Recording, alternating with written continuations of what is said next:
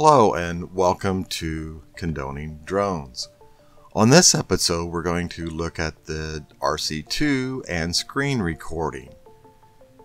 Now you may wonder where your screen capture is after you record, so we're going to look at that today. So to set up the recording, the screen capture, you'll go to the main page here, you power on your controller, and you'll want to swipe down from the top until this menu comes up. Now I'm recording, but if you hadn't started recording yet, you would hit the record button there, and then you would see this little indicator appear.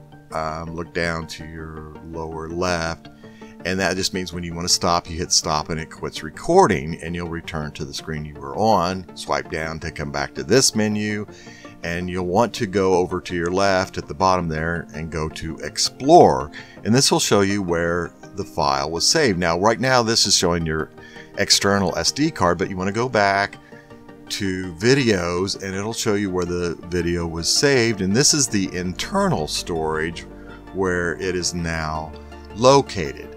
So press down on that file until you see the blue check mark, and what you want to do is go to the upper right and you want to go down to where it says Move To, and then this will allow you to choose where you want to move the file to. So you go back to your SD card and then you go and choose a folder. I'll choose Movies, and then you hit Move, and you'll see that it is moved from the internal to the SD. And if you want to double check that, go back to the hamburger and then down to Videos, and it will show you where your video is now stored, and in our case it has now been saved in the movie folders on the external SD drive.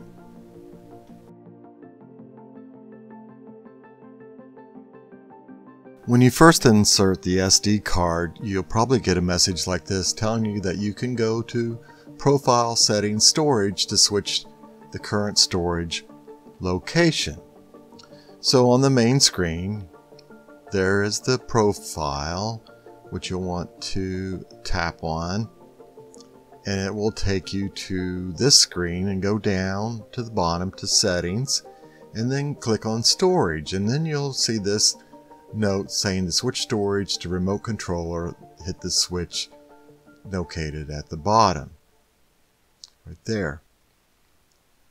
So when you hit switch, you'll see that it has been changed to the SD card. Although you have switched the storage location from the internal to the SD card, that does not mean that your screen recordings will be initially saved to the SD card. When switching storage locations, you are selecting where you want the transfers of the Air 3 video to be stored on the RC2 controller. This setting does not affect where screen recordings are stored.